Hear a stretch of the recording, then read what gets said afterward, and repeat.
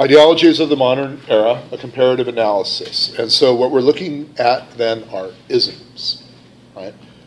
Liberalism, classic liberalism, neo or new liberalism, progressivism, anarchism, socialism, fascism, authoritarianism, totalitarianism. The isms, or a comparative analysis to the ideas of the modern era.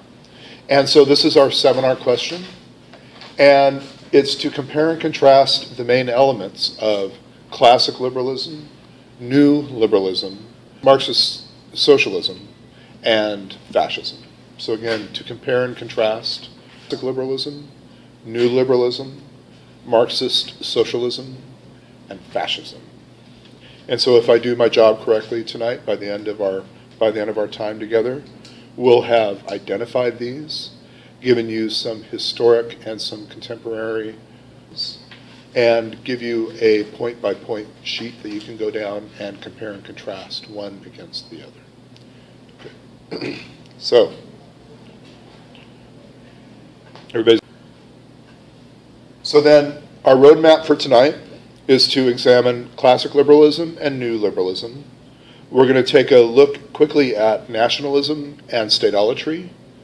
The term stateolatry, as we'll show, coined by Ludwig von Mises, and its participation in several different ideologies. We're going to look at Marxist socialism and communism. We'll look at anarchism, fascism, totalitarianism, and authoritarianism. But before we go any further, as always, we define our terms, right? So what is an ideology? Now, however many 10 weeks ago, when I first trotted out the definition of an ideology, you may remember that I used the analogy of a bouquet of balloons, right? Where a bouquet of balloons as an entity, as a thing, is one whole made up of separate ideas. So an ideology, a political ideology, is a system of coherent and interconnected ideas that present a reasonably clear vision of how human social existence should be organized. And so this ideology then is first expressed, for our purposes tonight, in classic liberalism. We touched on classic liberalism, although you didn't know that we were doing it, when we looked at the Declaration of Independence and the Constitution, however many weeks ago. We said that classic liberalism is a philosophy committed to the idea of limited government and liberty of individuals, including freedom of religion, speech, press, assembly, and going a step further than we had before, the idea of the free market, right, or the political economy, as we'll discuss, created and explained by Adam Smith. So you may remember these 6 key pillars of classic liberalism: individualism, property and law, contracts and law, freedom, equality, and democracy. So these were 6 key elements that I introduced when we were looking at the Declaration of Independence, and you may remember that I asked you to identify these 6 key elements in the Declaration of Independence and in contemporary American political society. This was one of our midterm questions that many of you chose to answer. So we're looking at it again afresh, but this time with a little more vehemence, a little more in-depth examination. So first we'll start with Adam Smith, going on to David Hume, John Locke, and Immanuel Kant. And I'm also going to introduce you to, briefly, Jean-Baptiste Say, Thomas Malthus, and David Ricardo, who are going to contribute to the philosophic conversation about classic liberalism. So, Adam Smith. Now, you've heard this name before, The Wealth of Nations. And so Adam Smith's idea is the free market, or the invisible hand of the free market, helping to contribute to a political economy. A political economy insofar as how we come together and live politically as social beings, the social contract, with an eye toward an economic model as the driver for that. Right, so this free market capitalism that you hear tell of, democracy and capitalism, is going to be Adam Smith's playground. Laissez-faire means really vaguely, leave well enough alone. Hands off, laissez-faire, leave it alone. If it works well.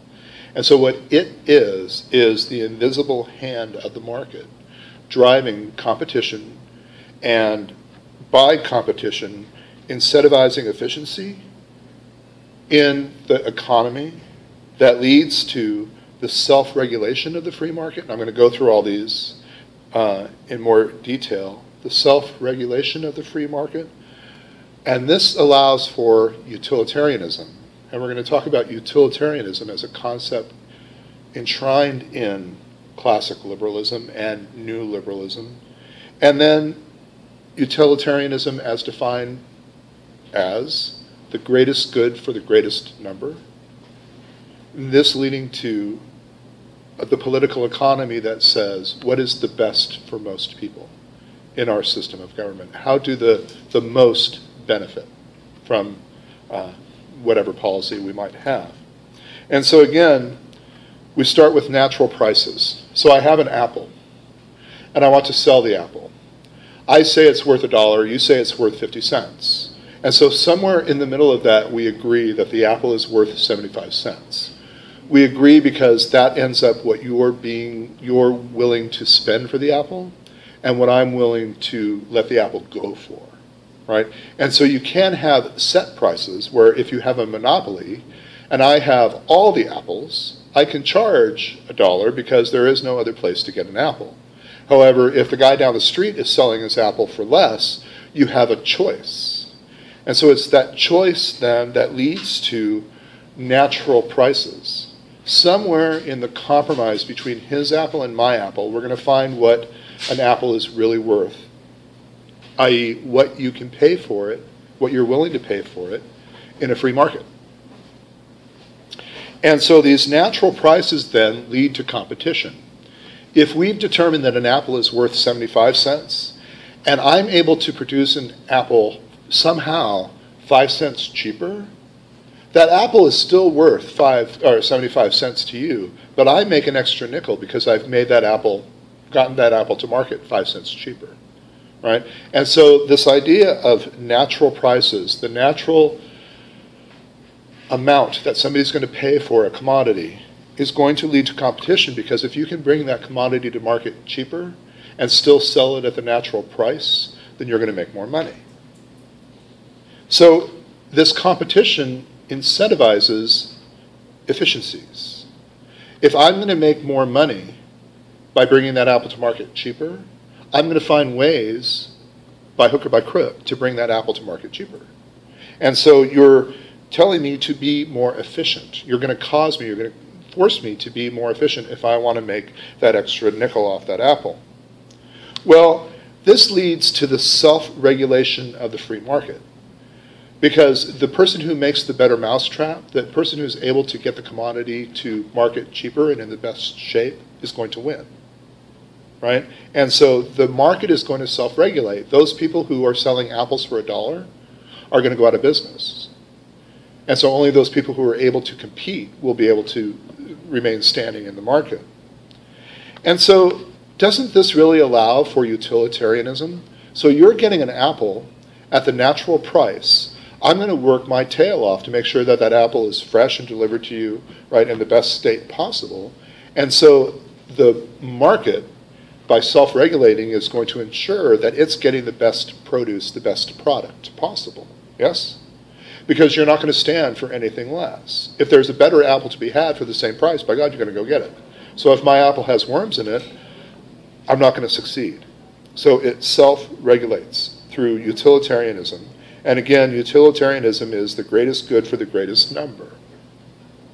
And so, to capstone what Adam Smith is saying in his Wealth of Nations, little else is requisite to carry a state to the highest degree of opulence, from the lowest barbarism, but peace, easy taxes, and a tolerable administration of justice, all the rest being brought about by the natural course of things.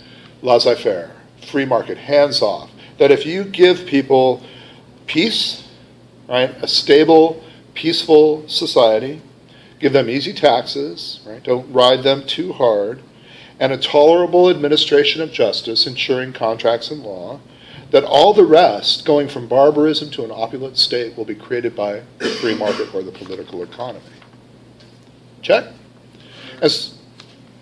Okay, and so this is Adam Smith and his Wealth of Nations, and then David Hume is writing his work of the principles of the first principles of government.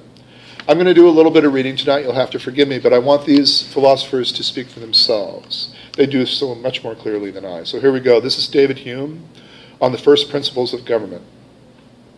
Nothing appears more surprising to those who consider human affairs with a philosophical eye than the easiness with which the many are governed by the few, and the implicit submission with which men resign their own sentiments and passions to those of their rulers. When we inquire by what means this wonder is effected, we shall find that, as force is always on the side of the governed, the governors have nothing to support them but opinion.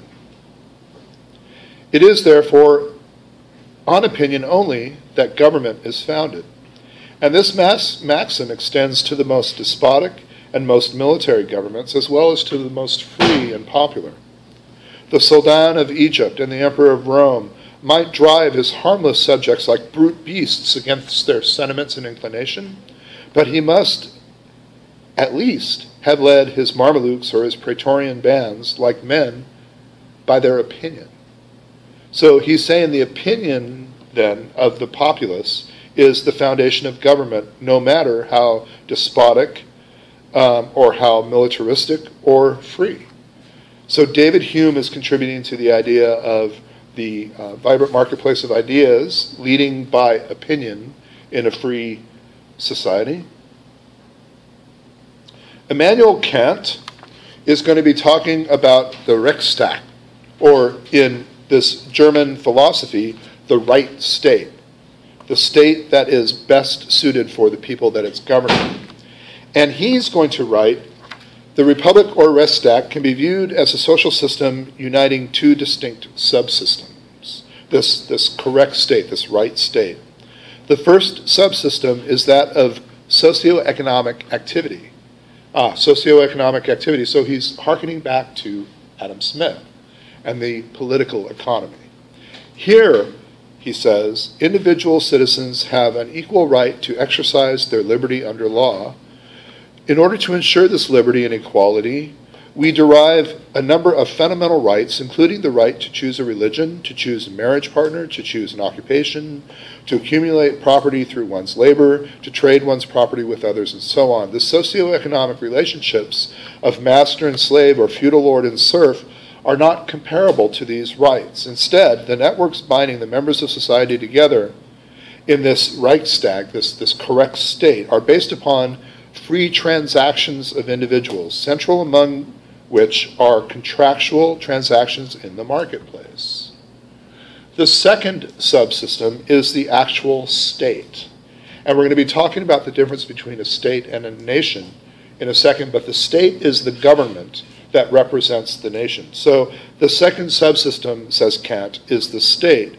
Here laws which ensure that those exercising their freedom in society do not infringe upon the freedom of others are passed, enforced, and judged in their application. The state, therefore, is divided into the legislative, executive, and judicial branches of government, respectively. Sound familiar?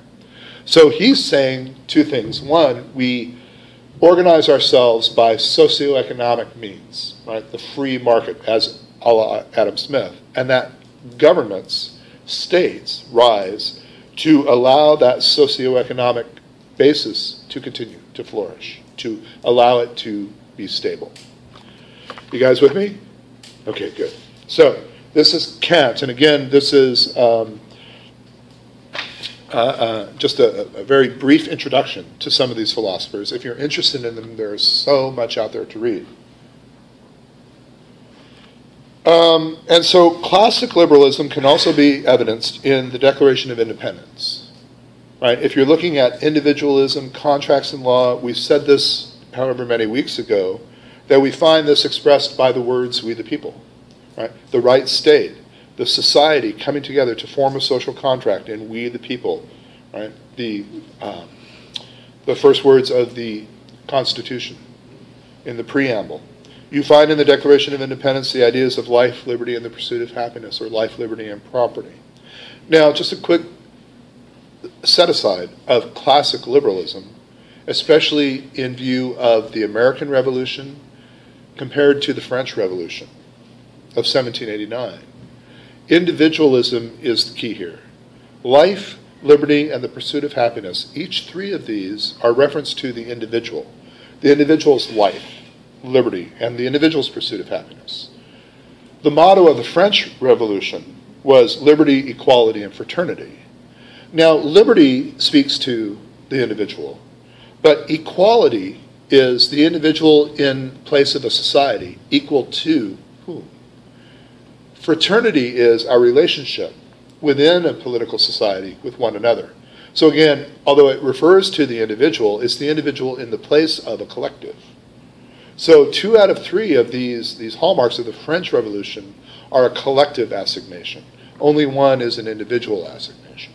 Does that make sense? Okay. So classic liberalism is evidenced in the Constitution, also in the Bill of Rights. We know this because the Bill of Rights were intended to protect the individual against the arbitrary force of government, right?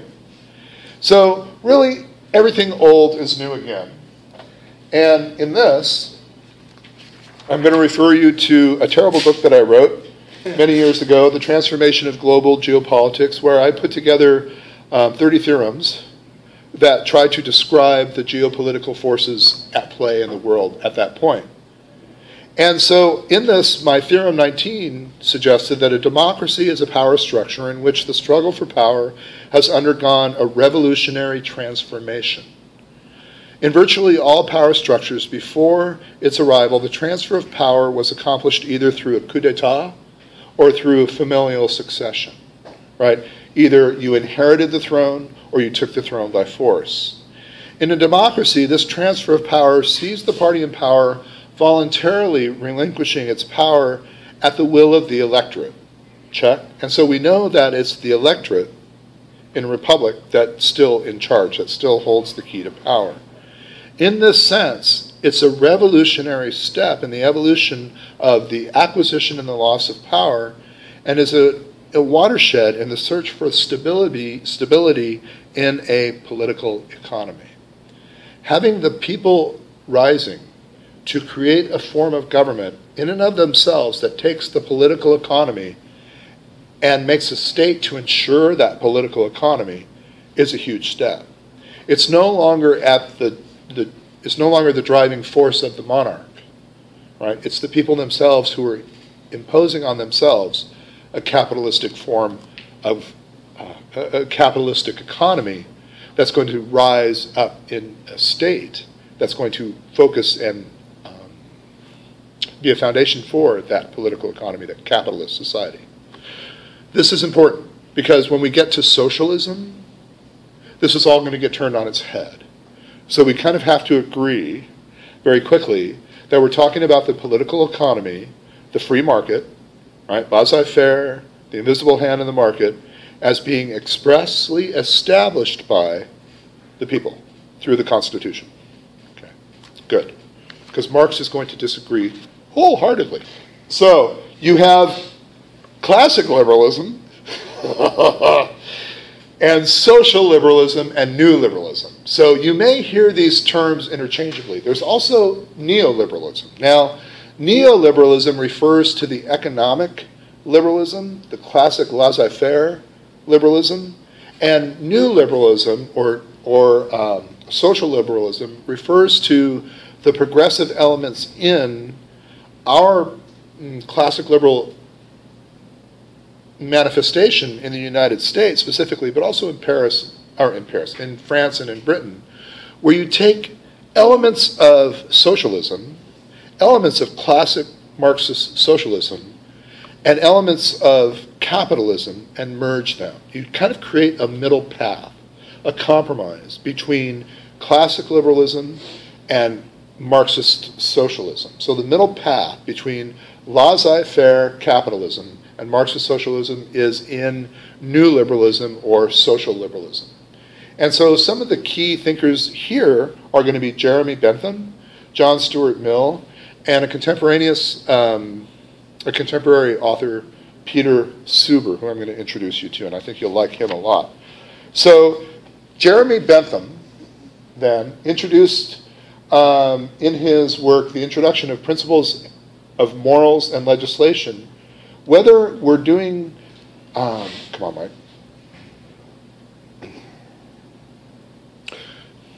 I just misspoke, sorry.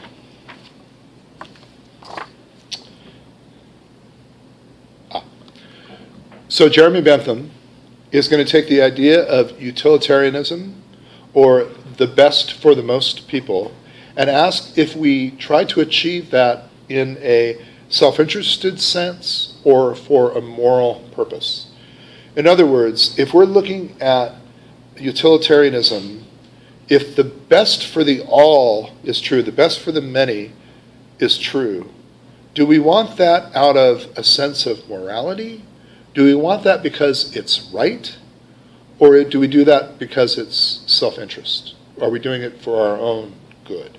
This is an interesting question because, again, when we get to Karl Marx, the idea of the proletariat rising up and taking the reins of production and taking the reins of government away from the bourgeois, the capitalists, right, the owners of the production, we're going to see then a subtle difference between these two concepts of self-interest and moral interest. So Jeremy Bentham says in his fragment on government regarding utilitarianism, democratic government was a means to an end. Bentham did not believe that the popular will replaced the principle of utility as the criterion of social or political rectitude, of what is right. For Benthamites, all government, being concerned as it was with the imposition of painful sanctions, was by definition itself an evil. Nor, by and large, did Bentham regard even popular government as a proper positive agent in the provision of happiness. The care of providing for his enjoyments ought to be left almost entirely to each individual. The pursuit of happiness in the Declaration of Independence. The principal function of government being to protect him from suffering. Okay, so Bentham is talking about utilitarianism as a moral cause, that we're doing it because it's right, not necessarily out of self-interest. John Stuart Mill, another wonderful philosopher, posed another question, and that had to do with doing harm to others in relation to personal liberty. In other words, are we really at liberty? Can we really do anything we want as individuals? The question is, to what extent will we begin to harm others by our actions? And when does government have the ability to quash liberty, but when your liberty, your actions, begin to harm others or impede on others' pursuit of happiness? So the harm principles in John Stuart Mill is expressed in this instance. I'm going to be reading out of the History of Modern Political Thought by Hampshire Monk. And in it, they say, on liberty, all Mill's worries about the effects of democratization were brought to a head. His introduction sketches his interpretation of the changing role of liberty as a political ideal. Liberty as a political ideal. If wishes were fishes, if the world was great, if we could have full liberty, wouldn't that be fabulous? But the changing role of liberty as a political ideal. In previous ages, the people had used the ideal of liberty to establish limitations on power, claiming inviolable rights against the sovereign and establishing representative bodies to enforce them and to otherwise represent their interests. The legislature, parliament, right? With the progress of democracy, however, the rulers have become less and less distinguishable from the people themselves. and the need for limitations on their power has been brought into question. The rule of the people itself, however, has been recognized as the rule only of the majority amongst them, and so the possibility of the tyranny of the majority becomes a real danger. There is thus still a role for a principle of liberty in placing limits on the proper range of government's power, even those of democratic governments.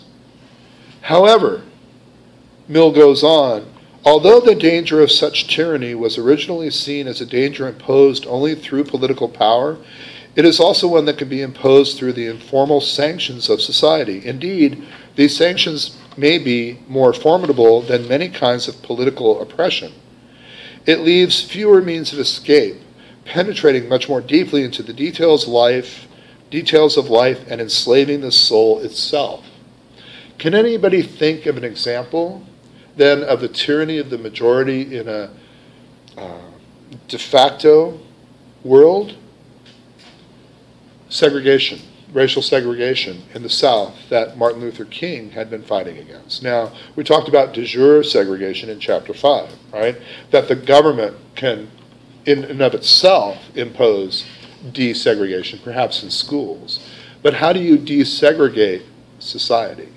Right? This is something that society imposes on itself. So again, it's society in the majority, right? The majority in this instance would have been the whites versus the black minority. And so the tyranny of the majority being imposed on the minority. All right, so Mill is prescient then in his On Liberty. So at what point then can we really be free to express ourselves, or at what point can we be stopped, rather, when we harm other people? Check. And so if you're the majority and you're white and you want to impose your majority will, when can you be stopped? When your will is limiting the freedom, the individuality, the expression of the minority. So even the society can be stopped. So then what we're doing then is we're nibbling around the edges of the beginning of paternalism or parentism. Paternalism, now we can use the term parentism if we want to be gender neutral, but as we know in English, we default to the male. We default to the male assignation. So if you're talking about somebody who you don't know is a boy or a girl, you usually refer to them as a he, right, or they. So we defer to the masculine in the language. So paternalism is actually correct. If you want to be politically correct, parentalism is fine. The idea is the same. So this is Suber, Peter Suber, writing about paternalism then and the rise of the nanny state.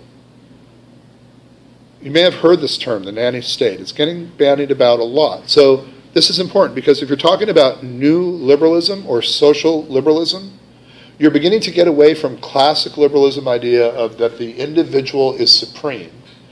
And now you're bringing in elements of except when that individual can harm others.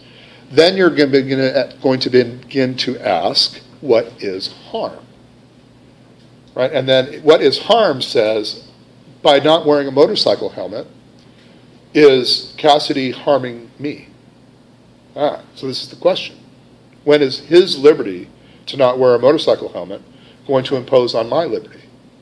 And how do we as a society make that judgment? You with me? This is actually very exciting. It's very exciting. Yeah, well, Gordon. The gun thing seems to be... Guns, absolutely. Because, it's, when does it cross the line of, our freedom for pursuit of happiness when we're walking around? Right. No one's never known who's got a gun and when somebody's going to open fire. Right. But they have their freedom of, so. Exactly my point. Exactly my point. So this is, before we can get to this, you're absolutely right, but before we can get to those specifics, we have to get our groundwork done first, right, to see what the theorists are saying here. So Suber says, and this is going to be a long read, you with me? I think you'll find it interesting. Okay. Paternalism comes from the Latin pater, right, which means to act like a father or to treat another person like a child. Again, parentalism is a gender-neutral anagram of paternalism. In modern philosophy and jurisprudence, it is to act for the good of another person without that person's consent, as parents do with children. It is controversial because its end is benevolent, but its means are coercive. Parentalists advance people's interests, such as life, health, and safety, at the expense of their liberty. In this, paternalists suppose that they can make wiser decisions than the people for whom they act. Sometimes this is based on presumptions about their own wisdom or the foolishness of other people, and can be dismissed as presumptuous. But sometimes it's not. It can be based on relatively good knowledge, as in the case of paternalism over young children or incompetent adults. Sometimes the role of paternalist is thrust upon the unwilling, as when we find ourselves the custodian and proxy for an unconscious or perhaps severely mentally limited relative. Paternalism is a temptation in every arena of life where people hold power over others. Think about your own life and where you hold power over others. And when you exhibit paternalism, you know better than them what's good for them and how intoxicating that can be, right? And how tempting it can be to stop them from making mistakes for their own good. So paternalism is a temptation in every area of life where people hold power over others in child-rearing, education, therapy, medicine. But it is perhaps nowhere as divisive as in criminal law.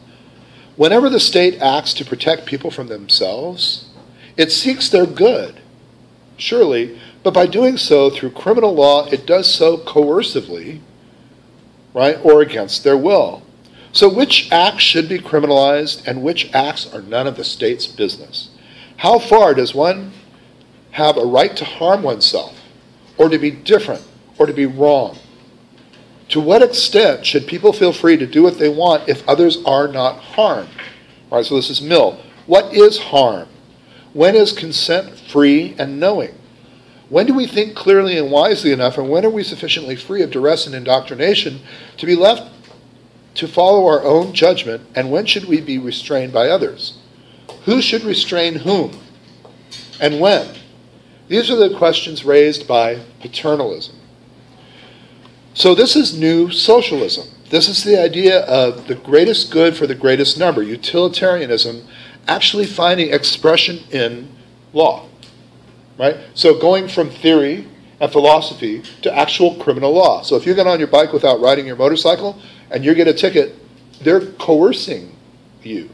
Oh, wait a minute. They're coercing you. Because we're in a democratic republic, they is us. Before we examine the issues more closely, consider the wide variety of paternalistic legislation. So acts which can be prohibited by criminal law, but have been alleged by have not been alleged by any serious writers to be victimless or harmless, at least for consenting adults, include the following: riding a motorcycle without a helmet, gambling, sodomy, prostitution, polygamy, making and selling pornography, selling and using marijuana, practicing certain professions without a license, like law, medicine, education, massage, being a hairstylist.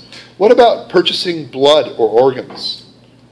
Suicide, assisting suicide, swimming at a beach without a lifeguard, God forbid, refusing to participate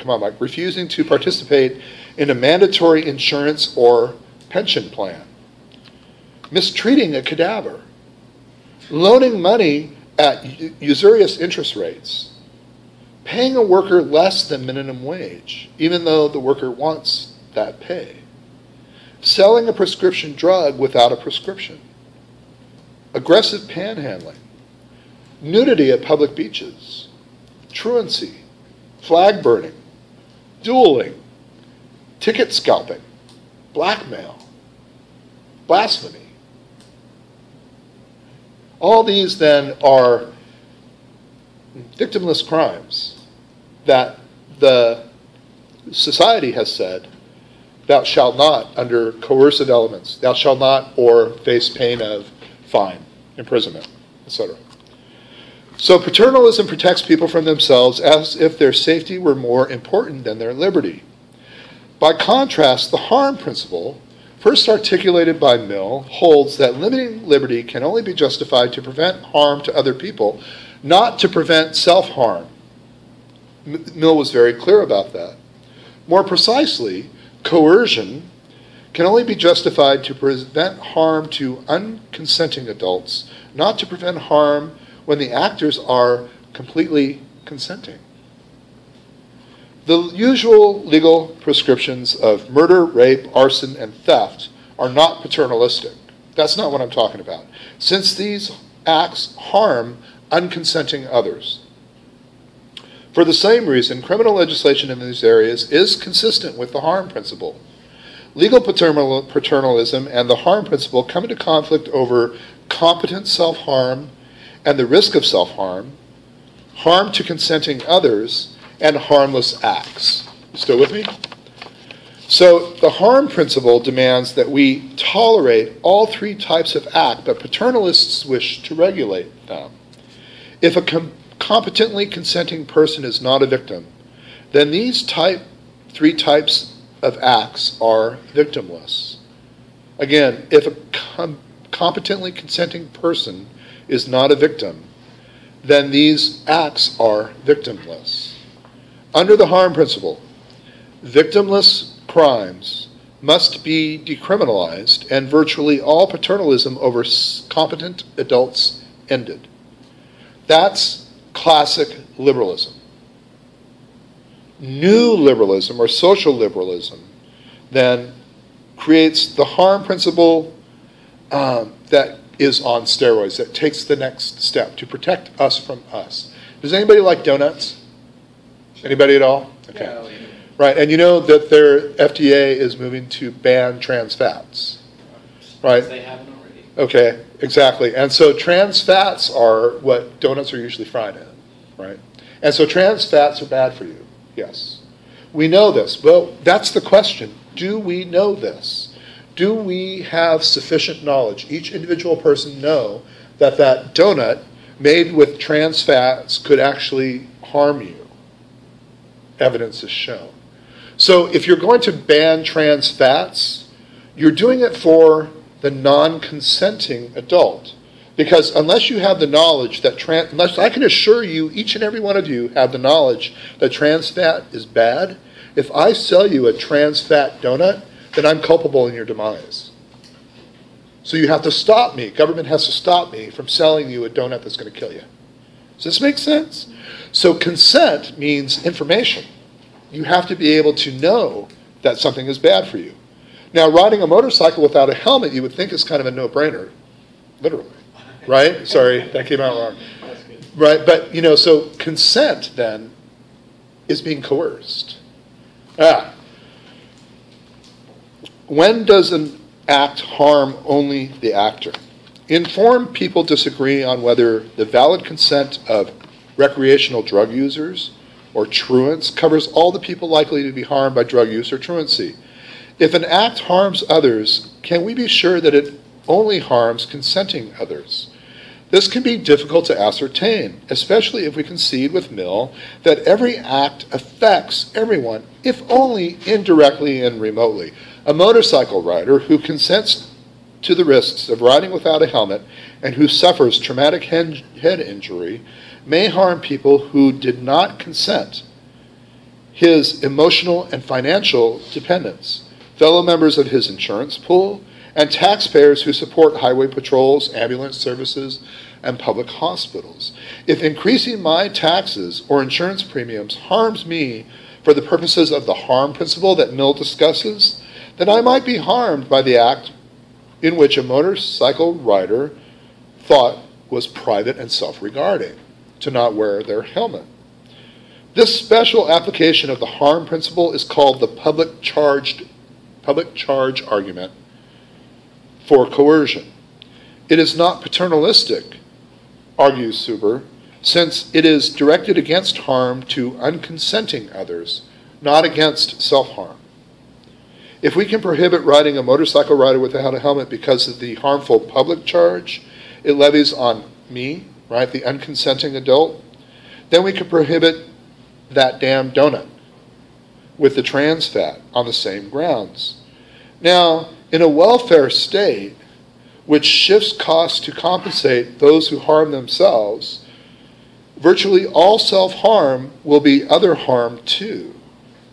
So anything you do to risk your health, if I'm going to be paying for your health care, then anything that you do potentially has the ability to harm me, including jogging, mountain biking, crossing the street.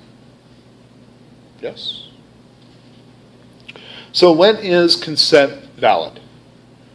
Dueling was outlawed in large part because lawmakers believed that even those who seemed to consent to a duel were giving invalid consents procured through extreme pressure and duress. You don't really want to duel, right? Duel with a sword or a pistol, right? But you have to because peer pressure was so intense, you really didn't have a choice not to. Oh, remember prayer in the football huddle before school? Or before in a football game? Yeah. Right, this is the same idea. When peer pressure is so sharp, and so prevalent that you can't say no.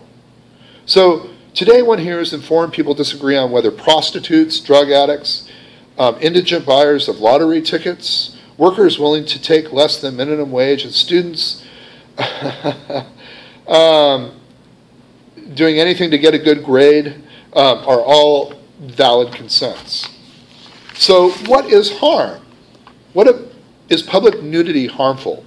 Is peddling quack remedies for cancer harmful? Is divorce harmful? Television violence, violence in the movies. Well-funded commissions and independent social scientists disagree on whether pornography tends to harm women as a class. Liberals and radicals disagree on whether offended sensibilities is a kind of harm. Is harm by omission harm in the relevant sense?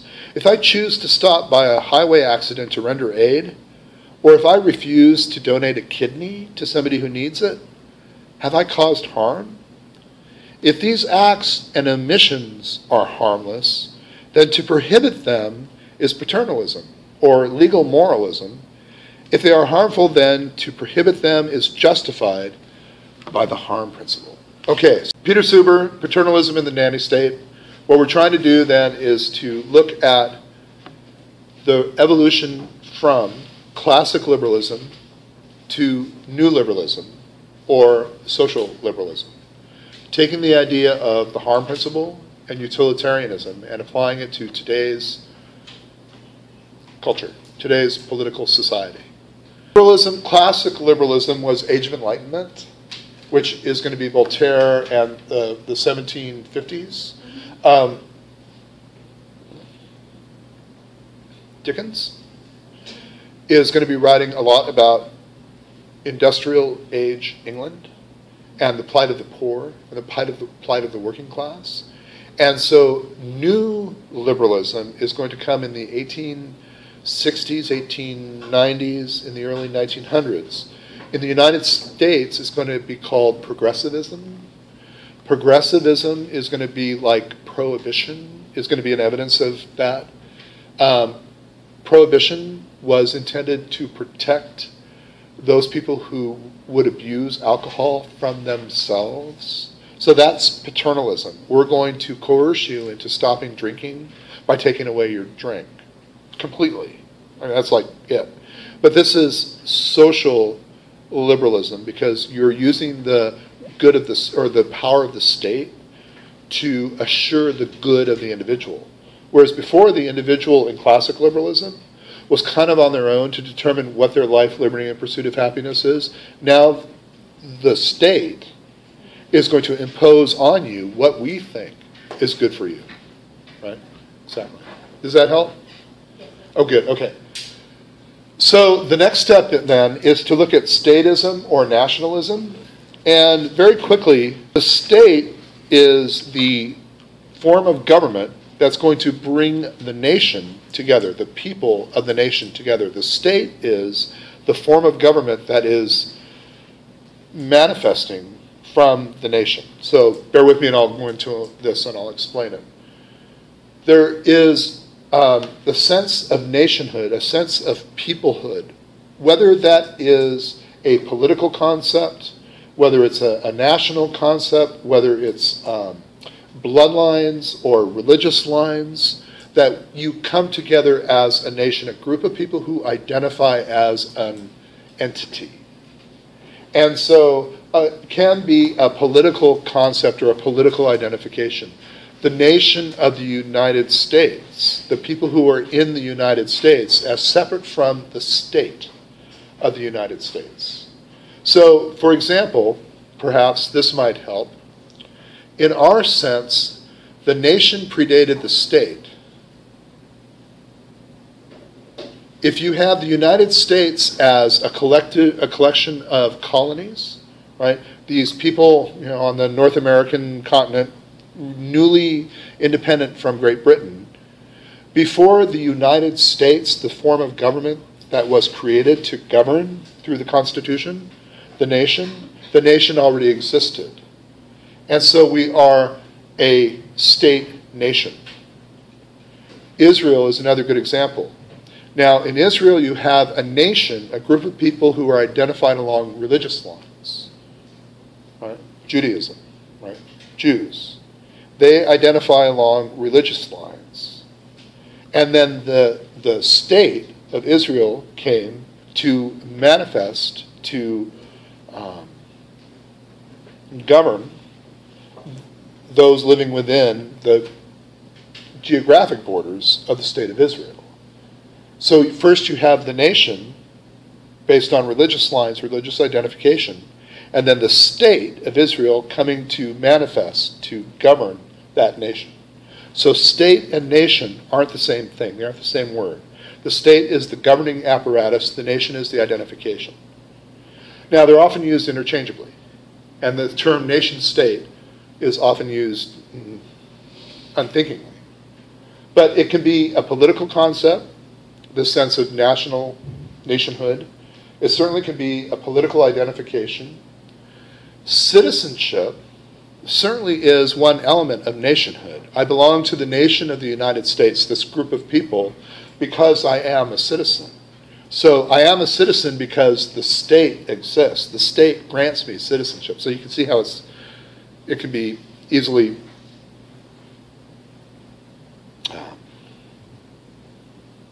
fumbled. Nations usually exist within certain borders, usually, if there's a state overlaying it, but not always. Again, there is an emphasis on bloodlines, or racial lines, or religious lines, and these nations aren't tied to borders. I give you the Roma, right, in Europe, who live all across Europe. As a nation, they identify as Roma, but whether they're living in France or in Italy, or in Belgium, or in England, they're still Roma. So that sense of nationhood is still there. In Nazi Germany, we're going to find the sense of nation, in this sense, the nation of Aryan ancestry, even though that's going to be a misnomer, and we'll talk about that. The idea that it's that racial identification that's creating a nation, and that the state, Germany, this Third Reich, is meant to recollect this nation, to allow this nation to grow. Right? The state is imposed to help, to foster the national identity. Nation can be both a positive and a negative force. Here's how. Nationalism serves three important functions. If you're looking at this as an idea, as one of those balloons in any given ideology, whether it's classic liberalism, socialism, fascism, authoritarianism, this nationhood first serves to identify. I belong to this nation, or we belong to this nation. So that nationhood is an identification. Secondly, mobilization. I've identified as a member of this nation, and now I'm going to mobilize. I'm going to act. I'm going to actuate based on that identification. If I'm Catholic, perhaps that's a sense of nationhood. It's a collective, a group based on religious sentiment, right, or belonging to a church.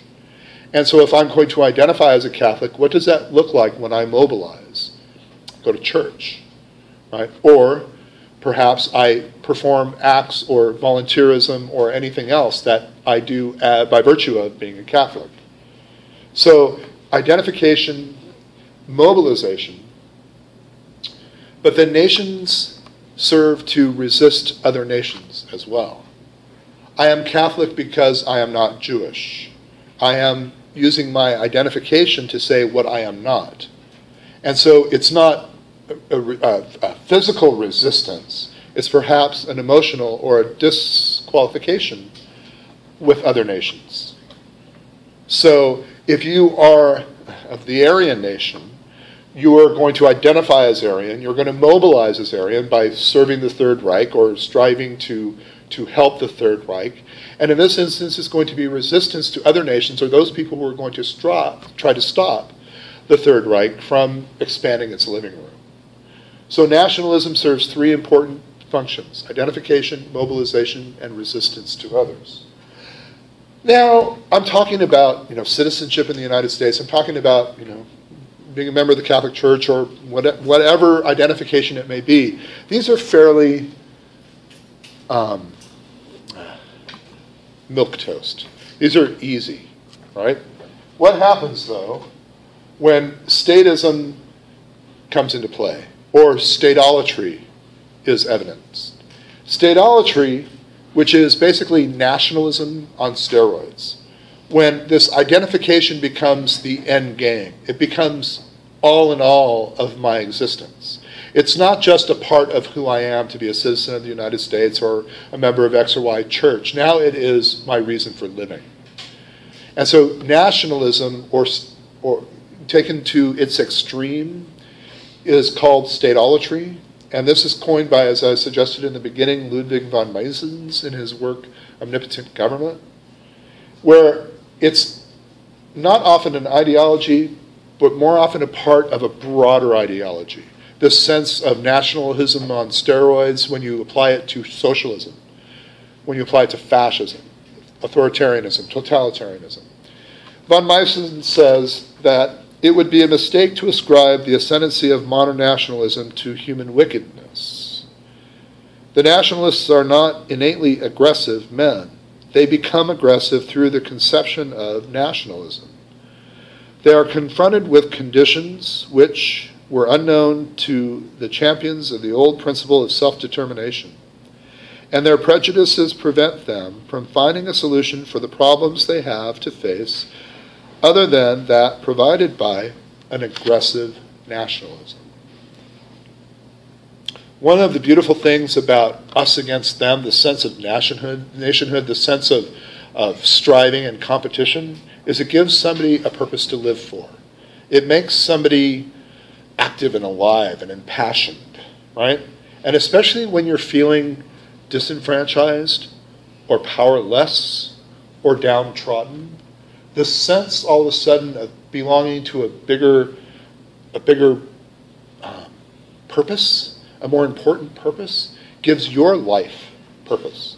Now, I'm not just being blithe. I'm thinking now of the fascists in Italy in World War II. I'm thinking of the fascists in Germany, the Nazis in Germany, where you take the downtrodden, the broken, the people who are desperate for something to give them purpose, and you give them purpose. And in this instance, it's going to be the state. The state, right? Now it's us, right? You have something to fight for, something to live for, and you become innervated. You become infused and impassioned by this participation. That's what I'm after. This sense of statolatry, where your whole life begins to revolve around the state. So, having said that, we turn to socialism. And so socialism derives its name from an underlying assumption that human beings are social and come together in some kind of a social contract. Socialists, this is a very blanket statement, we'll go into more particulars here shortly, believe that personal development can only take place in a healthy community. And a prerequisite to that is material security and well-being for each member of the social order.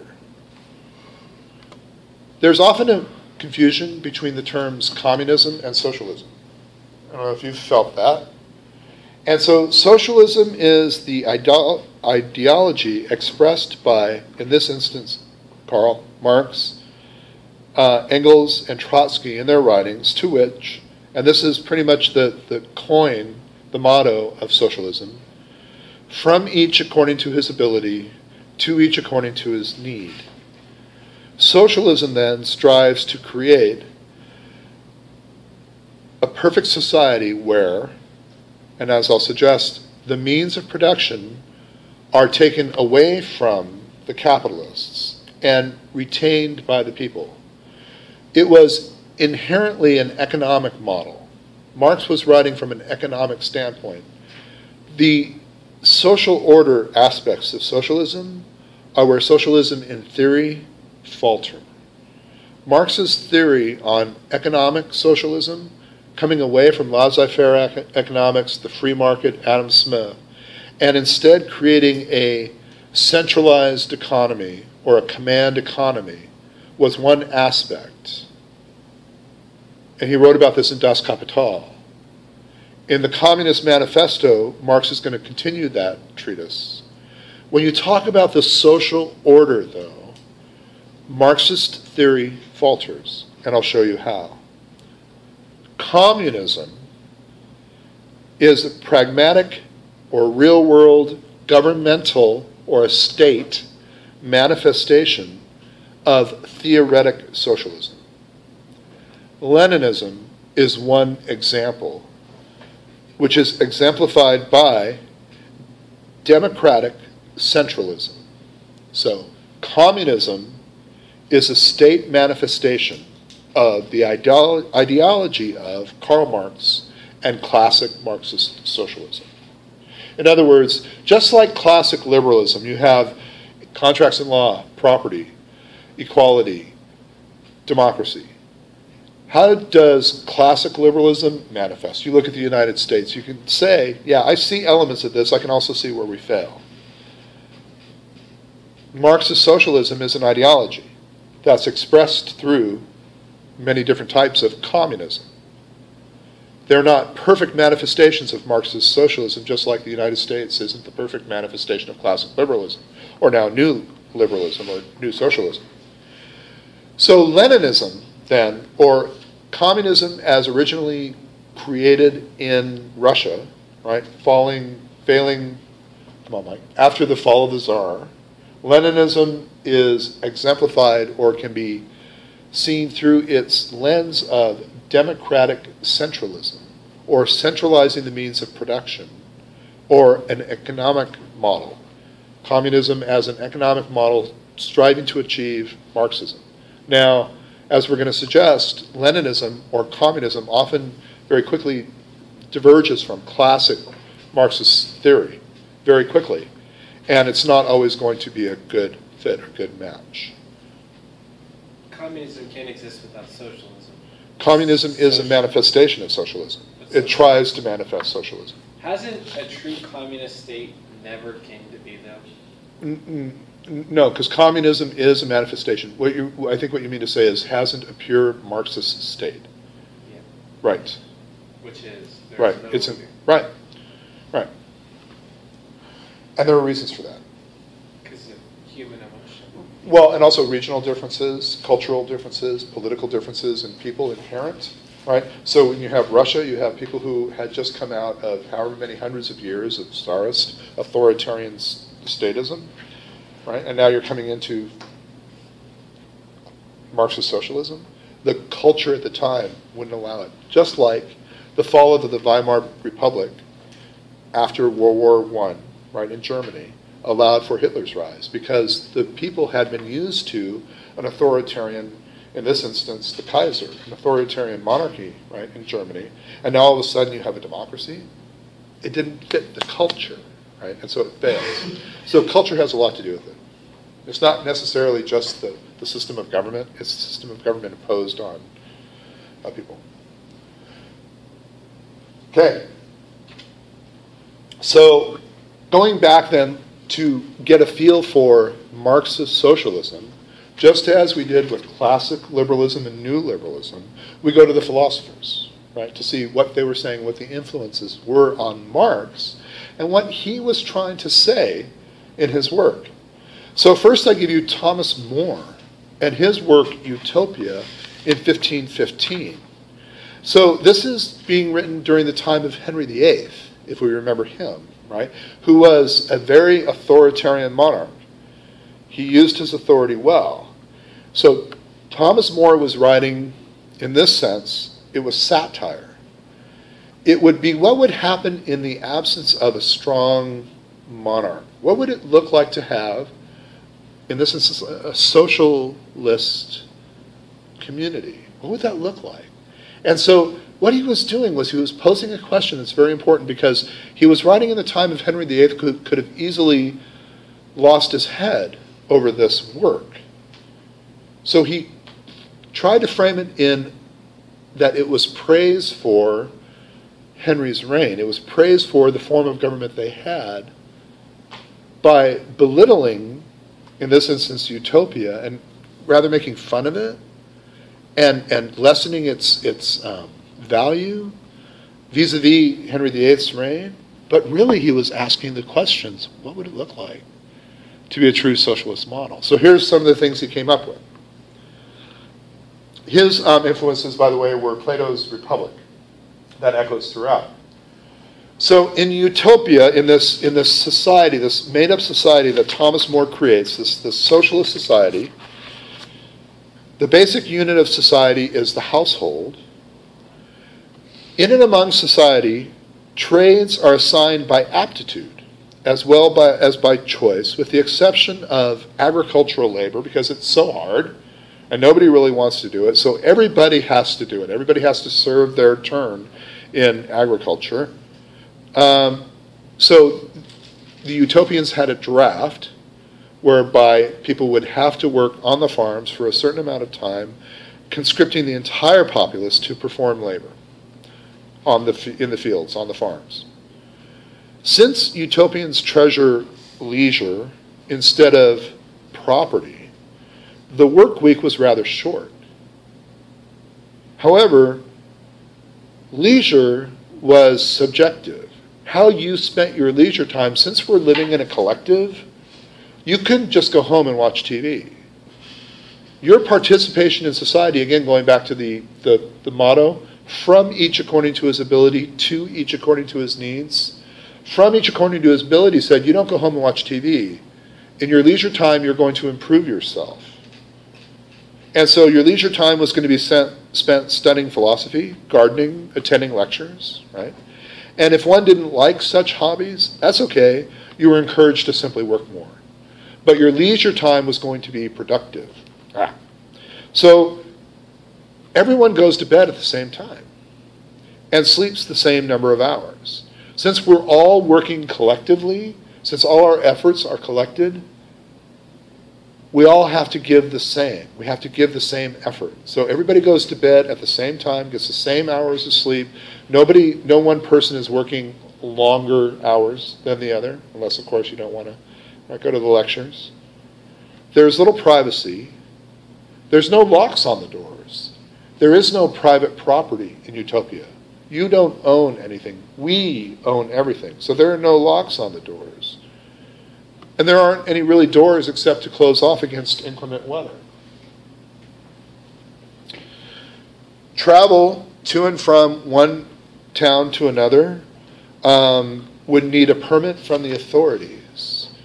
If you were to leave your home and go to another town, you had to get permission. And if you were expected to stay more than 1 week, you were expected to pick up work in your new location. So it wasn't that you couldn't travel to another town. You needed permission, and if you were gone for a long time, you had to work while you were there. Houses are maintained publicly and are identical.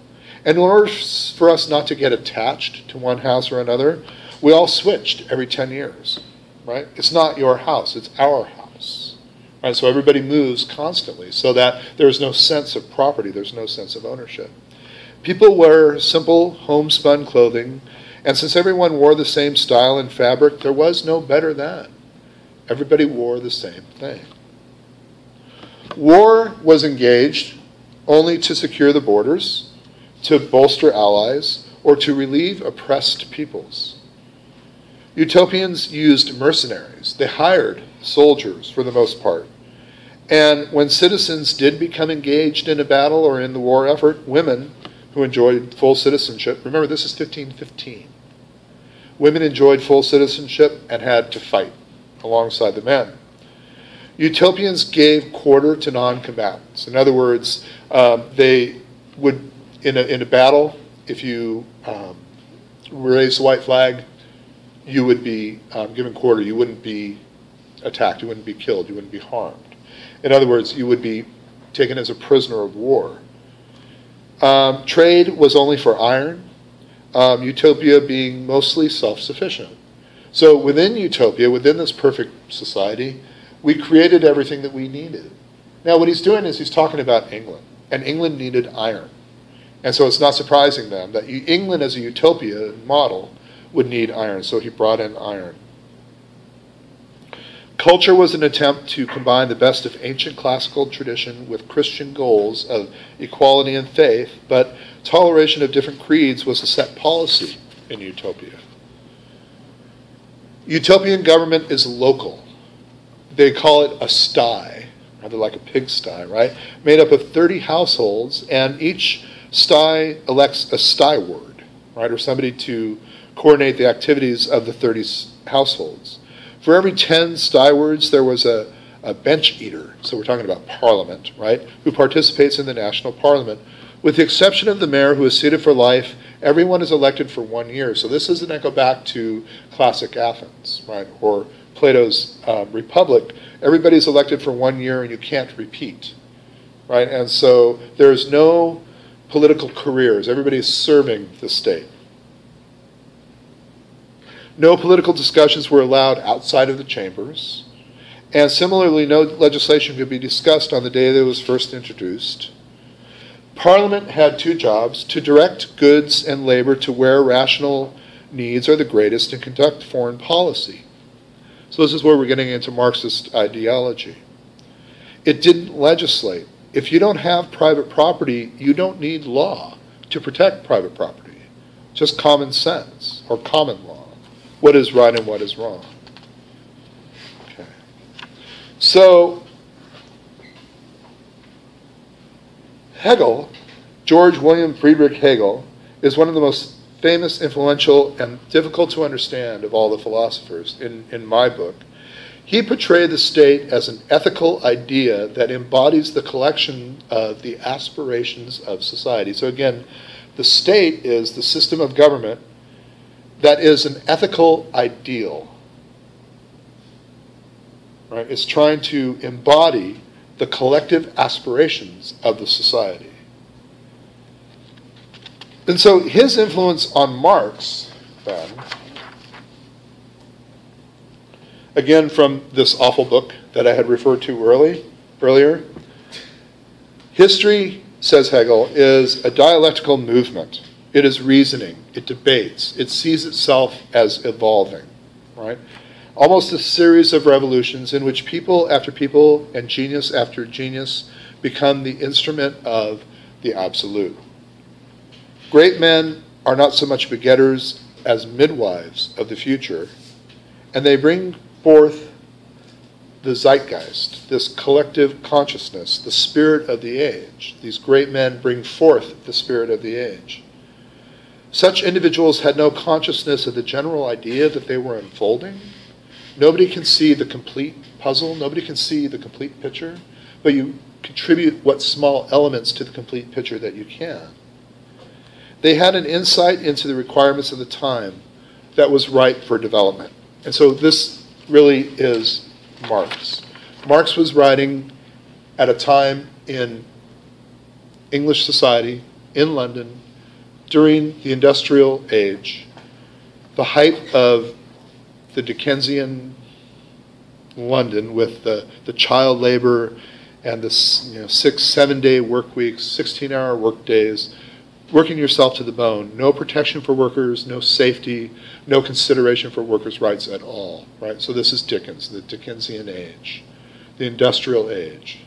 And so Marx then is going to rise. He's going to see a small piece of this. He's going to try to express from his angle what might be the future, the progression of the future. And so Marx says Friedrich Engels, who was his co-author, who published most of Marx's books posthumously, but also wrote his eulogy, said that Marx was the best hated and most calumniated man of his time. Governments from absolutists, both absolutist and Republican, deported him from their territories. The bourgeois, whether conservative or ultra-democratic, vied with one another in heaping slanders upon him. All this was brushed aside as though it were a cobweb, ignoring it, answering only when extreme necessity compelled him. And he died beloved, revered, and mourned by millions of revolutionary fellow workers from the mines of Siberia to California and all parts of Europe and America. And Engels says, I make bold to say that although he may have had many opponents, he hardly had one personal enemy, and that his name will endure through the ages, and so also will his work. Well, that may be true. But, as I'll show you, Bernard Shaw in 1884 wrote a letter that was published called Who is the Thief? And it is a damnation of Marxist socialism. And so I'll come back to that in a moment. Let's look at a couple of the types of socialism that can be drawn from Marxist socialism. Christian socialists, for example.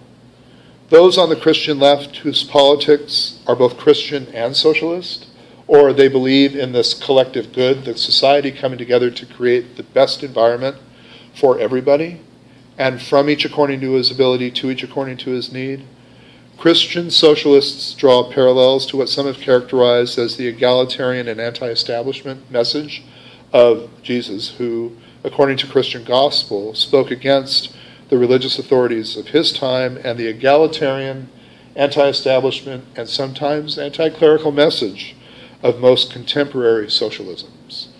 So this is libertarian, liberation theology. And liberation theology was a movement in South and Central America in the 1980s and the 1990s that tried to use socialism in a Christian context, to use Christianity, especially in the Catholic Church, to drive a political end, a socialist political end, liberation theology. There's also revolutionary socialism, and this is what Marx had predicted, where the people, the proletariat, the workers of the world would unite, and by sheer force of history, by sheer force of need, would revolt. And so revolutionary socialism is the idea expressed in Marxist ideology that supports establishing socialism through revolution. The people of the world, the workers of the world uniting, right? Instead of evolving naturally through existing parliamentary socialism or democratic socialism. So this is kind of where I'm leading you down the primrose path. Marx said that there is this collective, this greater good, that we come together to ensure the best lives for everybody. We do that collectively. How that looks, how that's expressed, is communism. Doesn't work. What does work, though, in classic liberalism and capitalistic society can be mitigated. Maybe we can get the best of both worlds. Maybe we can get the core ideas of individualism, property, contracts and law, freedom, equality, and marry it to this assurance that everybody has his basic needs met. Healthcare, an income, a sustenance level income, right? So what we're talking about, my friends, is democratic socialism, or parliamentary socialism, or new liberalism. Democratic socialism is a broad political movement propagating the ideas of socialism within the context of a democratic system.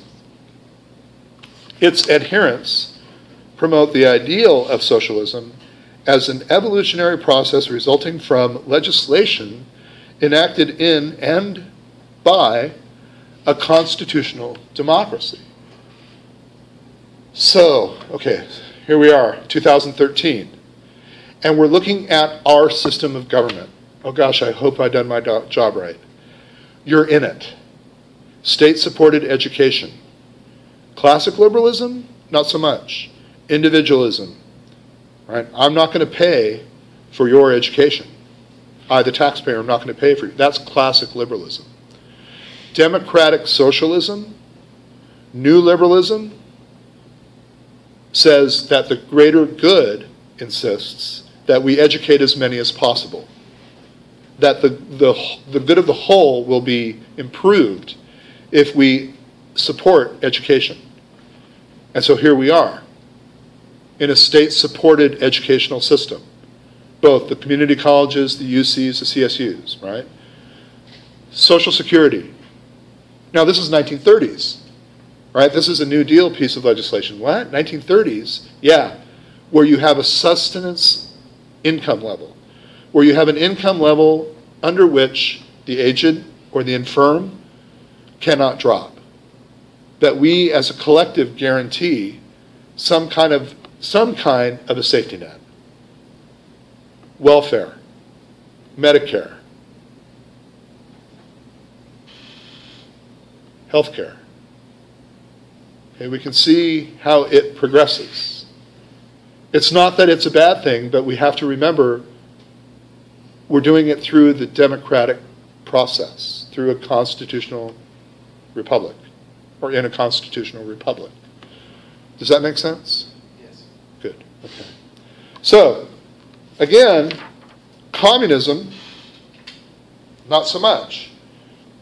Communism as an ideology that seeks to establish a future classless, stateless social organization based loosely on an interpretation of Marxism that includes common ownership of the means of production and the absence of private property, a la Utopia, Thomas More. So communism, again, just to put a final nail in this coffin, can be classified as a governmental expression of the broader socialist ideology. So whether you're in China or North Korea or Russia or Cuba, you're going to have different manifestations of communism. There are some socialist countries that might well be classified as communist, if you thought of it, and I'm thinking those parliamentary democracies who have a very strong socialist bent. All right, so I promised you a letter by George Bernard Shaw. I said that Marx had few personal enemies, but he sure had a lot of detractors, right? And so George Bernard Shaw is going to be writing in 1884. Let me put this matter to you more closely and with economic precision. If you have adopted the theory of surplus value put forward by the late Dr. Karl Marx, a man of great talent, but one who, with unexampled ingratitude, devoted his life to casting odium upon the civilization whose culture he inherited, whose society he enjoyed, whose literature instructed him, whose labor supported him, whose inventions enabled him to survey the globe and traverse its continents, in whose cradle his children slept, and in whose midst his own life was passed. His theory, as I understand it, is that the capitalist, having a monopoly of raw material and means of production, refuses to the laborers access to these materials, and means until they agree to surrender to him the produce of their labor, minus only the smallest sum upon which they can maintain themselves and their families. I hardly need to point out the preposterous absurdity of a theory which assumes that the laborer is helplessly dependent on the capitalist in the face of the axiom that labor is the source of all wealth, an axiom which no political economist has ever denied, and which Marx himself insisted on as the foundation of socialism. How can the laborer be at the mercy of the upper and middle classes when they are admittedly dependent on the laborer for their very sustenance? And it goes on. So that's George Bernard Shaw, 1884. And the letter is called, who is the thief? So. Now, I promised that we would have a roadmap that links back these core tenets of Marxist socialism to new liberalism and classic liberalism. And so here's the starting place for that, and then we're going to take our break. In Marxist socialism, you have a very strong sense of nationalism. Again, the state is coming. Nationalism is a sense of collective, that we are a group. We are this group of people who are coming together. We are a nation, right? The state is going to exemplify that. It's going to manifest that. But that sense of nationalism is a key component of Marxism. We are going to mobilize. We are going to identify, mobilize, and resist others. So we have to come together. We have to coalesce and identify first. Next is the abolition of private property. There is no private property. We own everything. The collective owns everything. And so property is relative. We have the public ownership of the means of production. No longer do the capitalists, the people who own the means of production, control the proletariat, control the workers, and pay you only what the market will bear, the natural price, for your labor, right? Now we own the means of production, and so if there's any profit to be made, it's going to be made by we, right? There is an equality of income, from each according to his ability, to each according to his need. And so we all have basic needs as human beings. And so there is an equality of income. No one person is going to be rich or poor. We're going to spread it out evenly. This is going to be done through a planned economy and centralized planning in a state monopoly. The state is going to own all the apples. And we're going to set the price for the apples. Right? And then the good of the collective, in order for socialism to work, from each according to his ability, to each according to his needs, the good of the collective is more important than the good of the individual. The individual has to pony up. You can't take a day off work, because if you take a day off work, we all suffer because we lose your productivity. We are more important than you, because we're all depending on all of ourselves in this system. Good, okay, so take a deep breath, let's compare. So in classic liberalism, I said you have individualism, property, contracts and law, freedom, equality, and democracy. Now, in new liberalism, or new social, in new liberalism, or social liberalism, you have these elements mitigated by paternalism, the nanny state, and the welfare state, that the state exists. Now, this isn't welfare in a welfare program. This is the state assuring the welfare of everybody, the nanny state, making sure that we're all protected and well. So classic liberalism mitigated or brought into new liberalism by paternalism. Okay, so we take those key tenets of classic liberalism and now we juxtapose them, yes, to socialism. The good of the collective is more important than the good of the individual. So individualism as a core tenet is gone. It's replaced with the good of the collective is more important. In classic liberalism, you have the property and the right to own property. Locke, John Locke, right? Life, liberty, and the pursuit of property, that your property is your joy, your happiness. Well, we've done away with that. There is the abolition of private property. There is no more private property.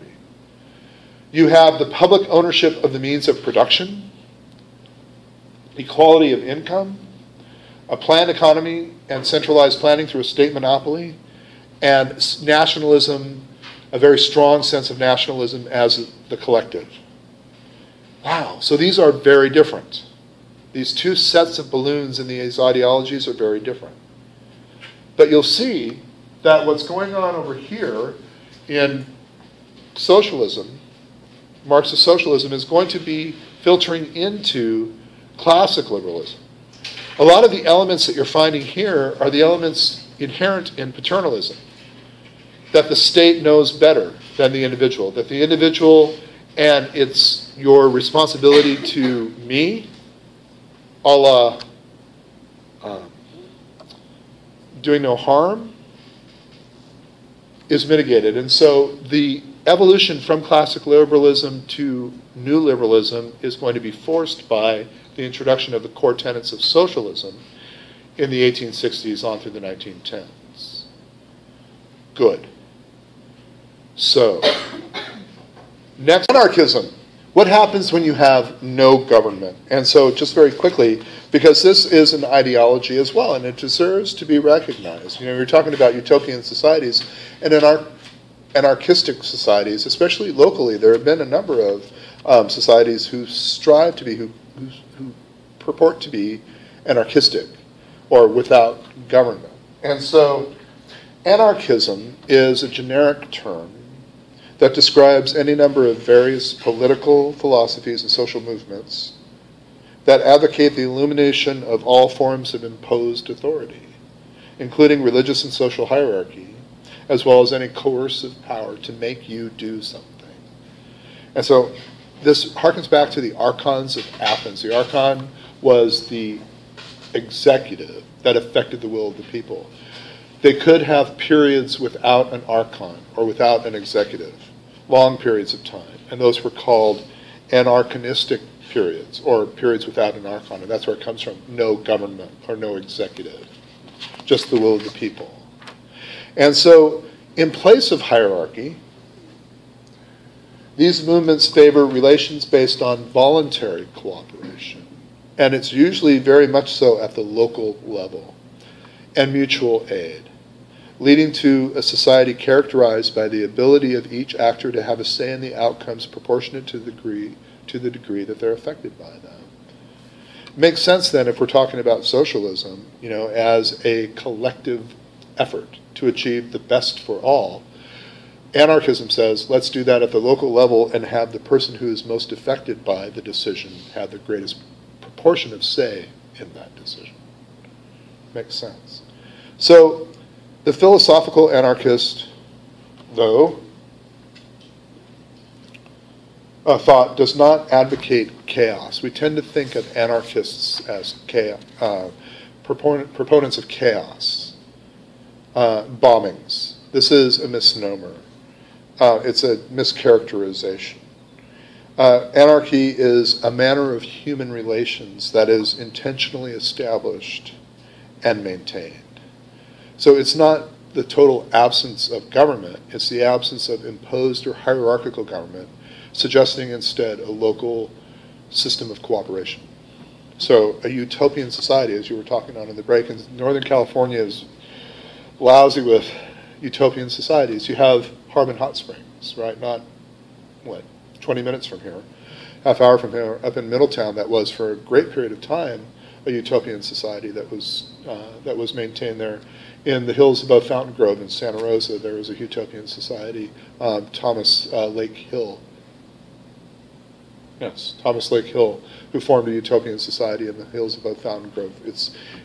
They're usually short-lived, but anarchism then sees its roots in ancient Greece, again, with the first instance of anarchism being a philosophic ideal in the Stoic philosopher Zeno of Elena, who was the best exponent of anarchistic philosophy in ancient Greece. He repudiated the omnipotence of the state, its intervention and its regimentation, and proclaimed the sovereignty of the moral law of the individual. So the individual's participation at the local level in those decisions that are going to affect them most. Henry David Thoreau, you may be familiar with, was a large proponent, especially of governing at the local level. Yeah. From the feminist perspective, for those feminists in the room, we have Emma Goldman, who was an anarchist living in the United States, very influential, especially prior to World War I. She was also an ardent feminist and brought the ideas of anarchism and feminism together. Yeah. So anarchism, not the violent overthrow of government, rather the absence of hierarchical or imposed coercive government. Bring anarchism up, and why I didn't want to skip by it is because this is its polar opposite. Authoritarianism, totalitarianism, and fascism. So this is the motto of Mussolini's Italy. And I think it says it all. Just like with socialism, from each according to his ability, this says it all for fascism.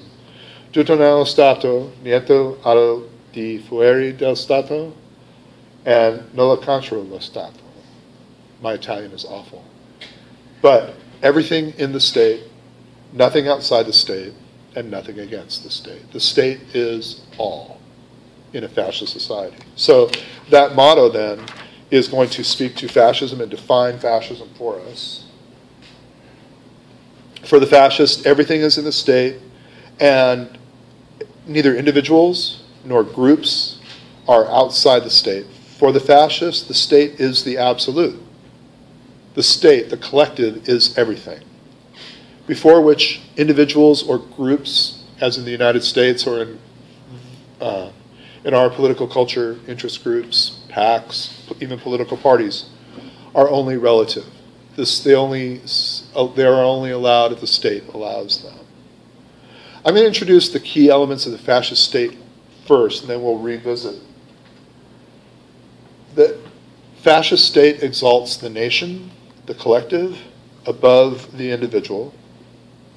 It uses violence and modern techniques of propaganda and censorship to forcibly suppress political opposition. And I have two key examples of that coming on. It engages in economic and social regimentation. Again, if the individual is only an element within the state, then what the individual does, both professionally, in their leisure time, in their private lives, is up to the state. The individual is relative to the state. It engages in corporatism, and I'll define that. And by nature of being authoritarian, it often implements a totalitarian regime, and I'll define those two distinctly at the end. Etymologically, you may remember the fasci, right? Or the bundle of sticks that I use to exemplify federalism. This fasci is actually on our dollar bill. It's actually a symbol that's in the Senate. It's a symbol of strength through numbers. And in a federalist model, that makes perfect sense. But it's the root of fascism, fasci. And it goes back to the Italian political history that stretches back to the 1890s, where the radical leftist political factions proliferated before World War I. So remember I said that when you have a disenfranchised group of people, they often look for some kind of a collective identification to give their lives meaning, to give their lives purpose, to give them something to be passionate about. And as I'm going to show you, after World War I, prior to World War I, but also after World War I, leading up to World War II, there were fringe elements in Italian society, disenfranchised young men, predominantly, at the local level, who looked back to the glory days of Rome for their inspiration. Remember I said that the fasci were the symbol of the Roman senators. So Rome had three eras. There was the monarchy, the republic, and the empire. We're talking about the middle Rome, the republic, where it was the Senate and the people of Rome, SPQR, right? The Senate and the people of Rome. So the Senate was the symbol of the Roman Republic.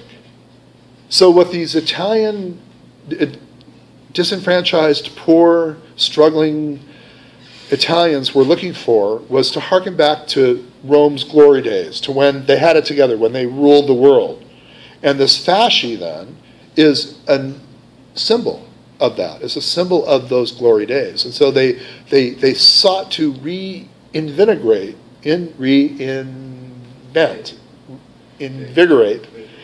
this Roman ideal.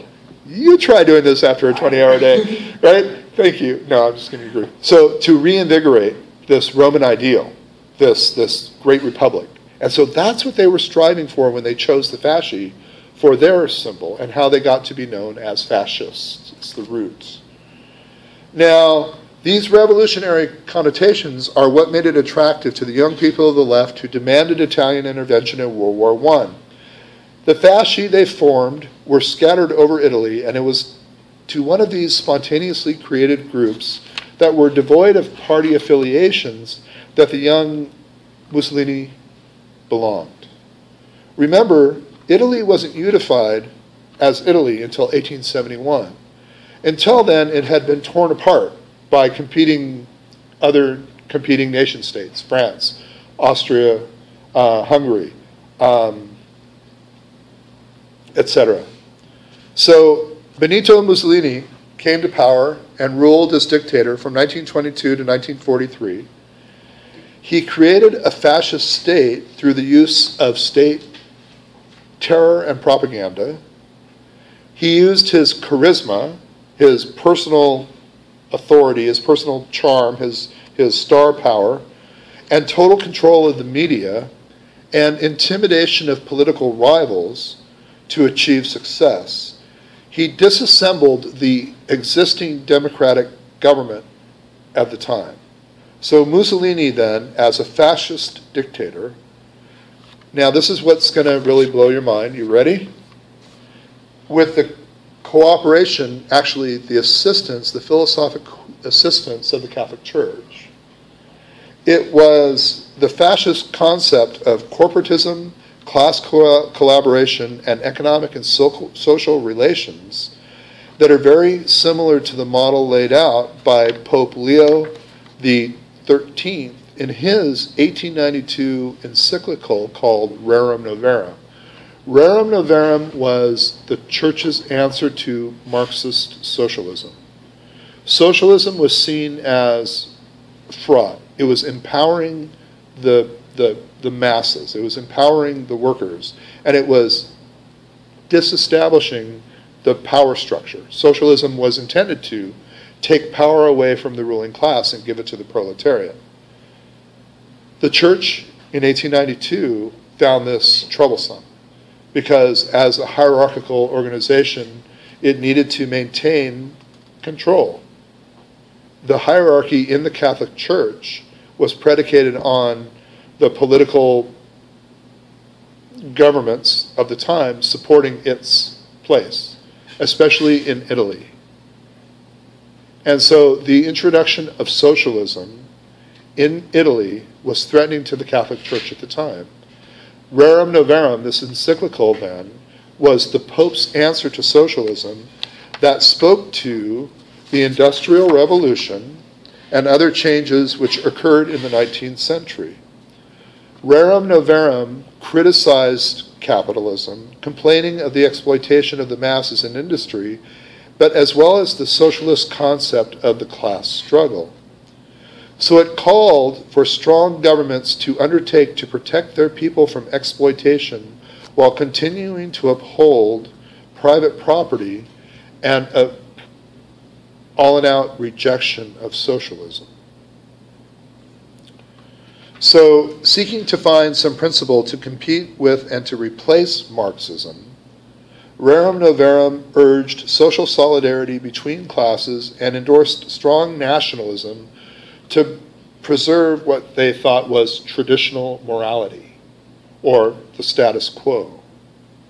So Rerum Novarum, this papal encyclical, proposed a kind of corporatism which is the organization of political societies along industrial lines. So I'll come back to that.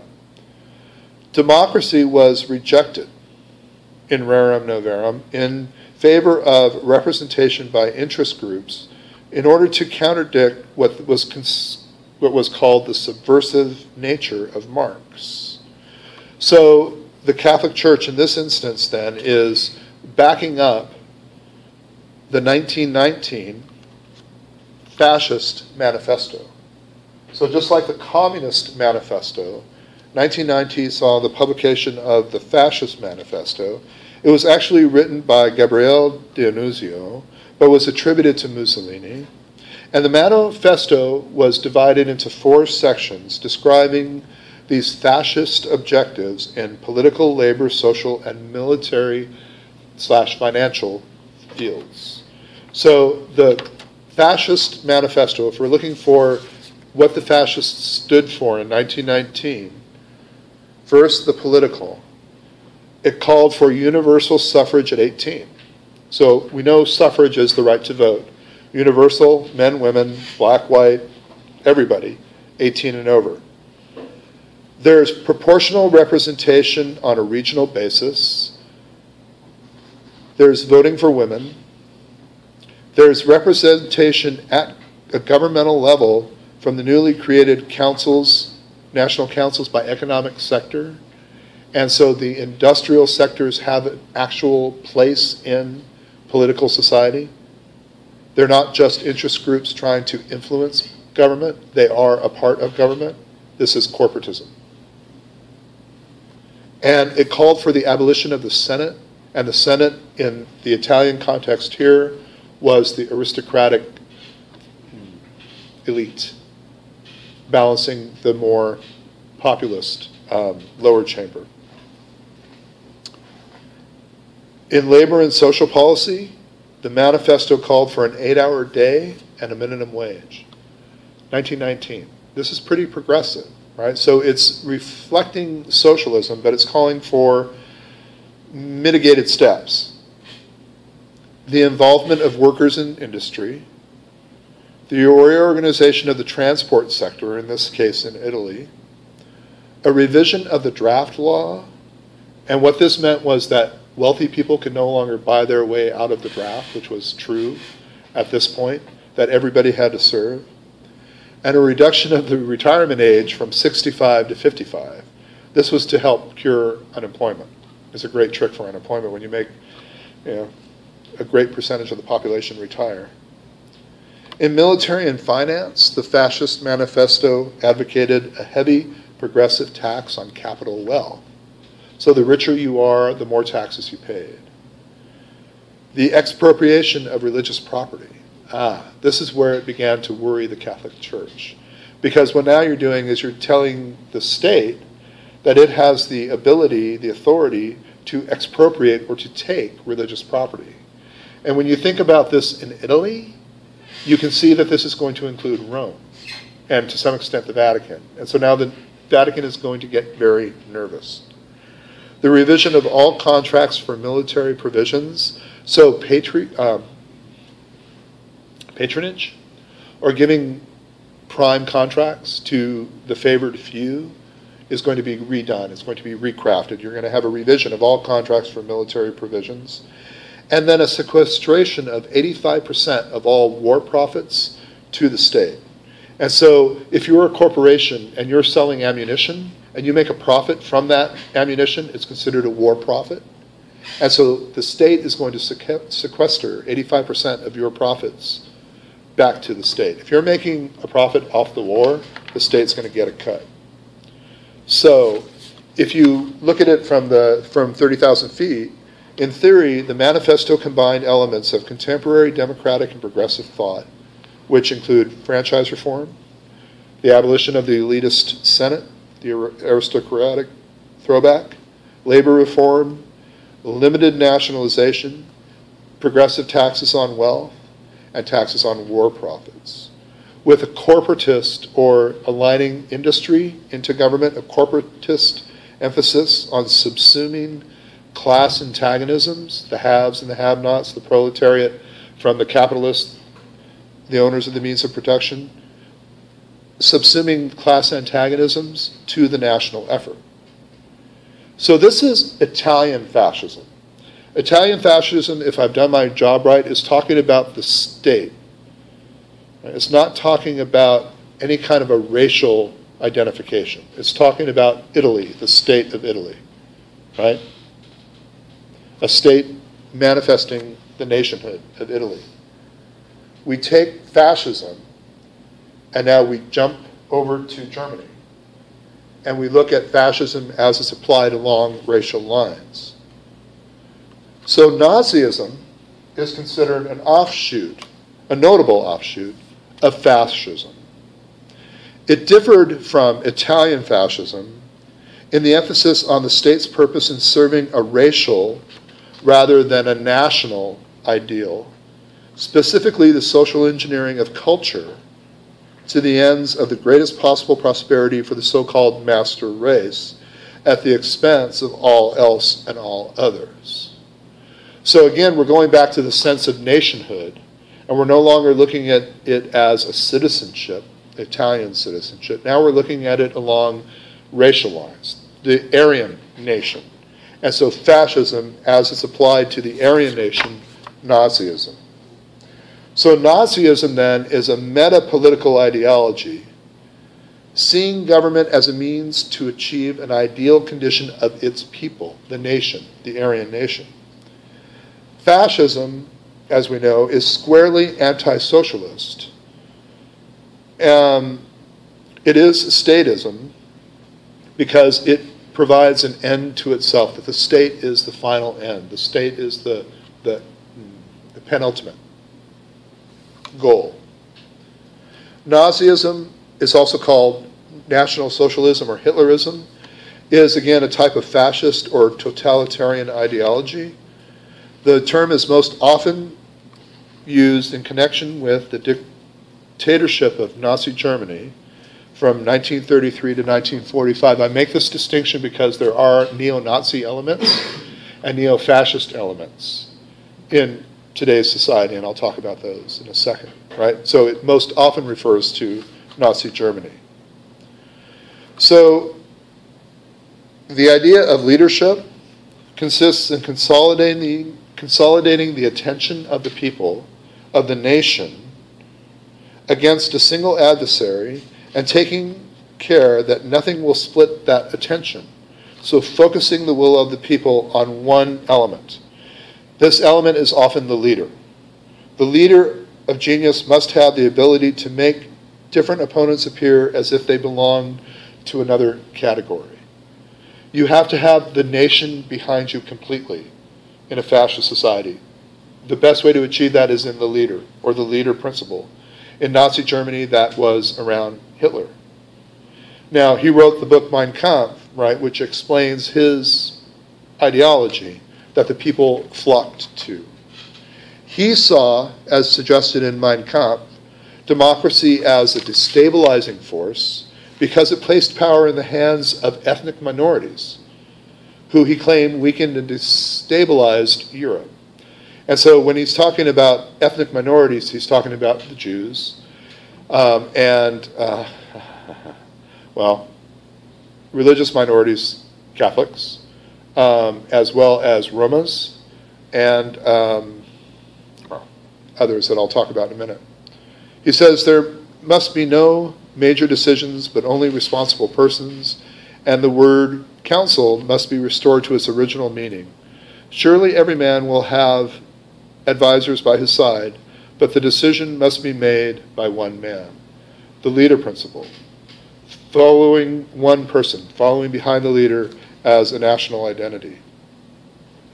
So, taking the idea of fascism and the core elements of fascism that I introduced a few minutes ago, we now take that and we step it up the next level, which is key tenets of Nazi ideology. And so we see how these differentiate. There's predominantly racism, right? Because the nation is racially identified. Especially anti-Semitism or hatred of the Jews, anything against the Jews, which eventually, as we know, culminated in the Holocaust. The creation of the Herrenrasse, or this idea of the master race. Anti-Slavism, so the Slavic peoples, Hungarians, the Poles, are set aside. There is a belief in Nazi ideology in the superiority of the white, Germanic, Aryan, or Nordic races. There is an allowance for euthanasia and eugenics in Nazi ideology with respect to racial hygiene. Now, this is 3 or 4 $10 words at once. So euthanasia is mercy killing, right? Eugenics is doing away with the poor and the weak and the less than. So if you're talking about those who are mentally challenged, those with mental illness, those with birth defects, anything that's going to water down the master race can be set aside. Right? In respect to racial hygiene. That also includes, you'll have to forgive me, we're all adults, right? In the involuntary sterilization of adults who they didn't want to see reproduce. They had involuntary sterilization programs to make it so that you couldn't have progeny, you couldn't have kids. A belief in the leader principle, a belief in social Darwinism.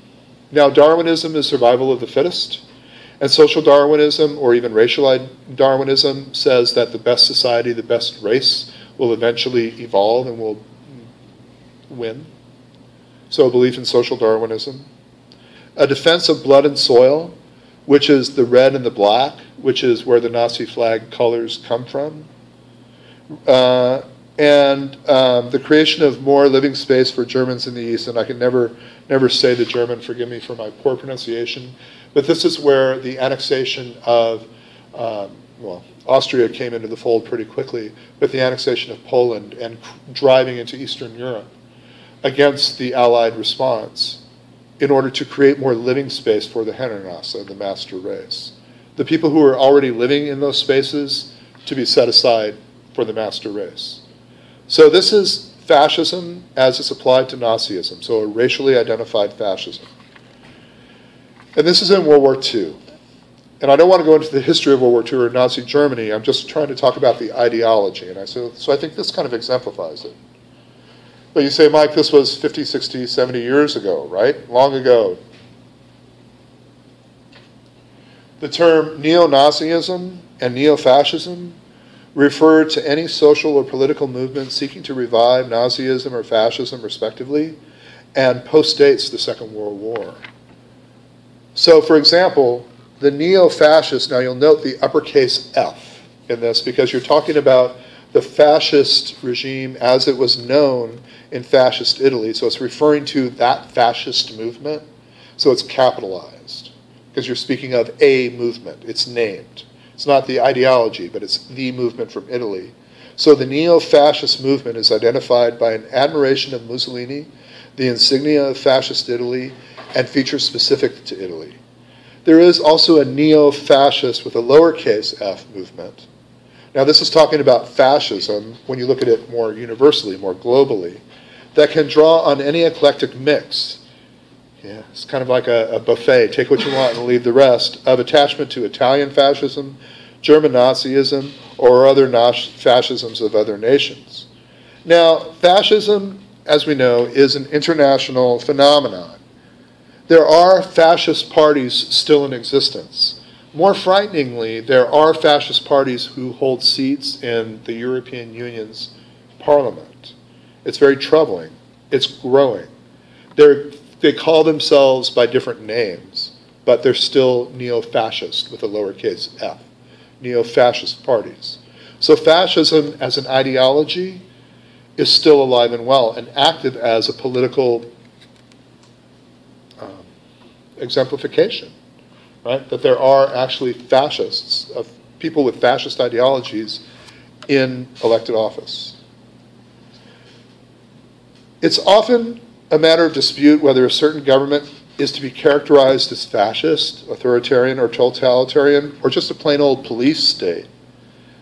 And so I hesitate to give you this list of states that have been or have been considered fascist. But I'll put them to you and I'll let you decide. If you're interested in this, please do some more research. But regimes that are alleged to have been either fascist or sympathetic to fascism can include Spain, where the Falange is the name assigned to several political movements and parties dating from the 1930s, and most particularly the original movement in Spain, when you have General Franco.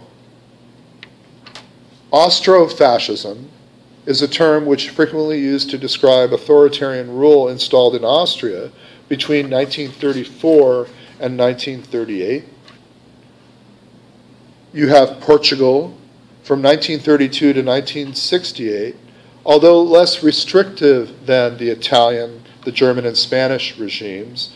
The Estado Novo regime of Antonio de Oliveira Salazar was quasi-fascist in Portugal. In Greece, between 1936 and 1941, and then again from 1967 to 1974, you have two different instances of a neo-fascist regime.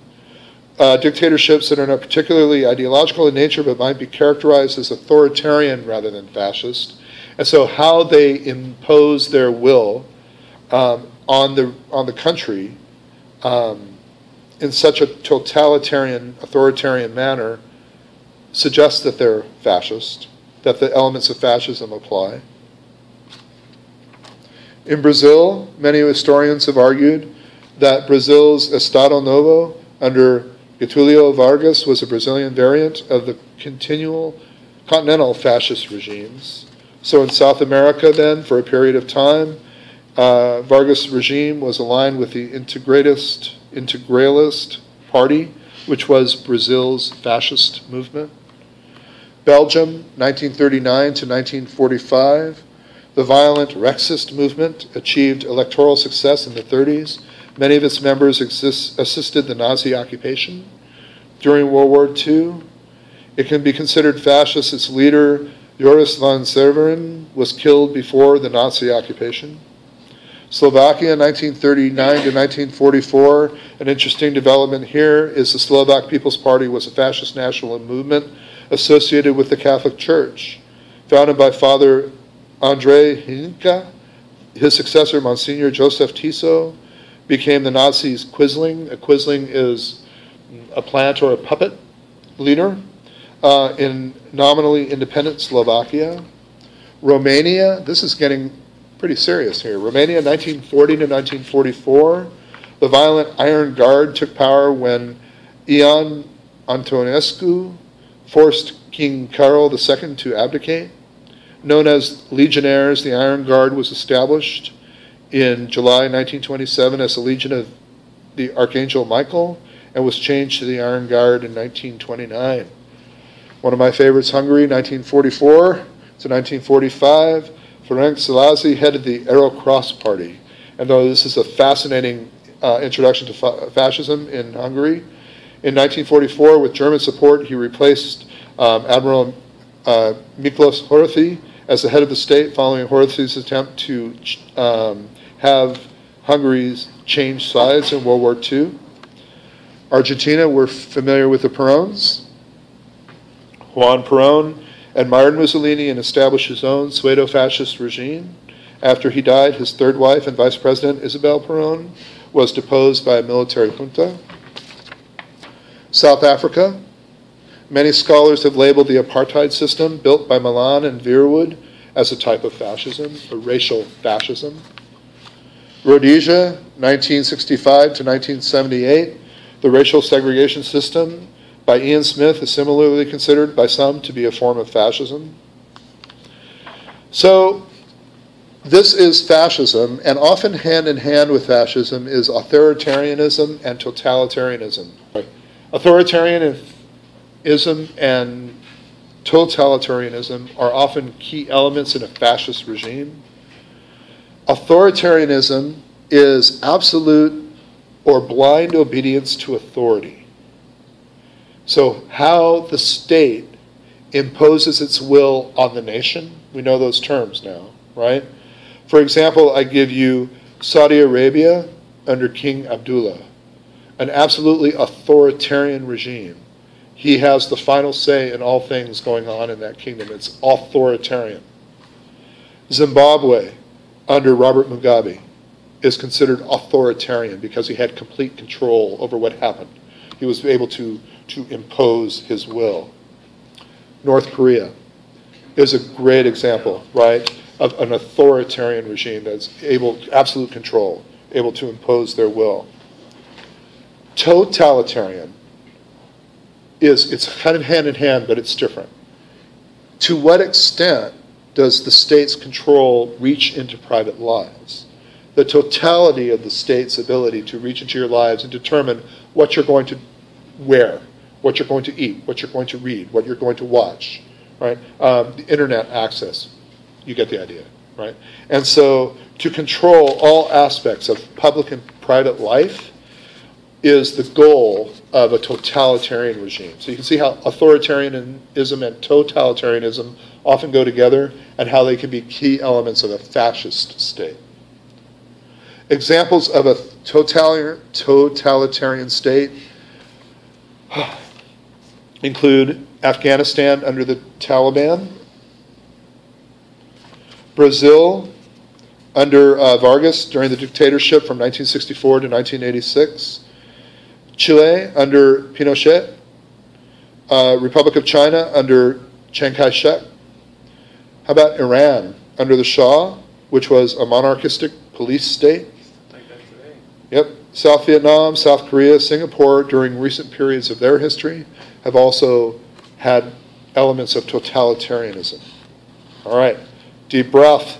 So the key elements of a fascist state, once more, include that it exalts the nation above the individual, and we're careful to use nation and not state, uses violence and modern techniques of propaganda and censorship to forcibly suppress political opposition. It engages in economic and social regimentation. It engages in corporatism. And by nature authoritarianism, it implements a totalitarian regime. So we've breathed this in now. It should sound a little more familiar. Now let's do, my friends, our big reveal to compare these three elements, right? So in classic liberalism, again, individualism, property, contracts and law, freedom, equality, and democracy. In neoliberalism or new liberalism, social liberalism, we know that we include elements of paternalism, the welfare state, and the nanny state.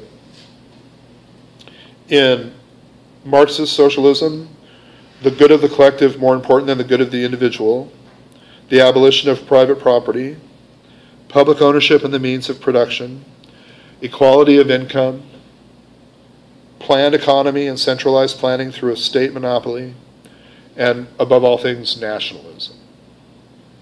Fascism exalts the political nation above the individual, uses violence and modern techniques of propaganda and censorship to forcibly suppress political opposition. It engages in corporatism, or it engages in economic and social regimentation.